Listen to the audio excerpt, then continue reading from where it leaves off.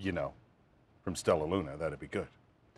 Welcome back. Great to have you guys on the show. You. As I mentioned earlier, it's not just gelato and sorbets and that sort of thing that you do, right? No, we do 5 fresh panini every day, and we try to have a nice salad. Paninis. So something that's really fresh for summertime, something we would eat a lot in Rome this time of year, is just a caprese salad. And so what we do is again, you've got to get some really great fresh tomatoes. Right. And you want to just take the tomatoes with some nice mozzarella. Now in Italy, we'd use buffalo mozzarella. Right. Today we just have cow's milk Or mozzarella. buffalo Mozzarella di bufalo. And all you're going to do is take and you're going to arrange it on a plate. Right. Sort of slice by slice, and you're going to pop and it's so light and delicious that, you know, and good for you, right? There, it's delicious. And by the way, when it comes to sorbets and gelatos, that's not such the bad stuff either, is it?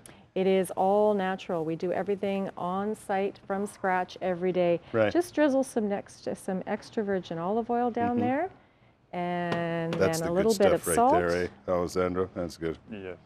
A Now, little bit of salt? That's traditional. I really love it, and Alessandro will eat it in the traditional way, but I love to put a little balsamic vinegar On the side? on the side, and then I just dip it. So dig in there. Okay. I'll go right down the middle here. Right where the big ones are. And what kind of mozzarella is this? This is just cow mozzarella. Okay. Really nice if you can do it with buffalo mozzarella. If you can get it, yeah. That's the taste of summer. That's what summer's all about. Good. Yeah, fresh, Oh. simple, fast.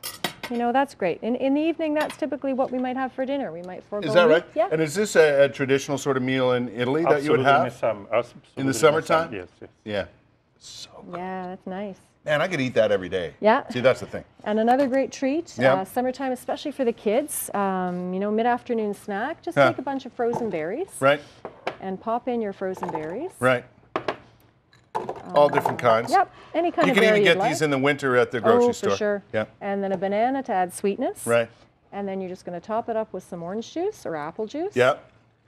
Pop it in there and pop it in the blender. Now you'll notice I didn't add any sugar and I didn't add any water or any ice. And that's No. the way we do it at the shop. How come no ice? Freeze your fruit. Once your fruit is frozen, there's no need to add any Okay. ice. Then it doesn't dilute it. Okay. Put And that just in like the that, blender. you got a smoothie. Yep, you've got And a the smoothie. kids will look at it and go, wow, what a treat, when you know it's super healthy. Super healthy. Just Right. fruit, There. so there is no sugar added. Try that. Look at that, it's beautiful. It's beautiful. It's full of fruit. There's no added sugar, and it's fresh. And the consistency is beautiful. And on a hot day, there's It's like a nothing better. milkshake. Yeah, exactly. And it is a treat. It is a treat. There's no question about that. Yeah. Tell me about, and I know your wife is taking this gelato business very seriously, Very serious. right? Absolutely. You actually have gone back to Italy and Yes. studied with the masters. Yeah, I went back No- to no Northern kidding. Italy, and I trained with some of Italy's finest gelato masters, and Mm-hmm. I did the old artisan way of doing things, which is there are very few people even in Italy doing what we do, and that's from scratch. So we don't use any powdered mixes, or everything is made from scratch. Our bases are all made from scratch. I'm using a chocolate recipe that has been around for centuries. And so we've got 21st century equipment with these beautiful century-old recipes, Right. and it really, you can taste the difference. Yeah. Even your children are in Italy right now. They're in Rome And right now with Alessandro's with, family. with your folks, right? Yeah. And they have been telling you that your stuff is even better than Yeah, some they're of the they're places. going out. You've got to, I mean, there's some spots in Rome that are just the ultimate, but for the most part, even in Italy, people are referring back to prepackaged mixes and bases, and you know, it's less expensive, it's less Quicker. time-consuming. You Yeah. don't need the training that I have, and so that's what the norm is doing. But when you find a good artisan producer, it's unparalleled. You're getting a real taste of home at this time. Yes, Eh? yes. Isn't that nice? Absolutely. Well, congratulations on Thank you. your new business and what you've Thank done you. so far, and I know it'll only grow as more and more people discover this wonderful Thank place. you. It's called Stella Luna, right on Bank at Sunnyside? Bank near Sunnyside, Near Sunnyside. 1103.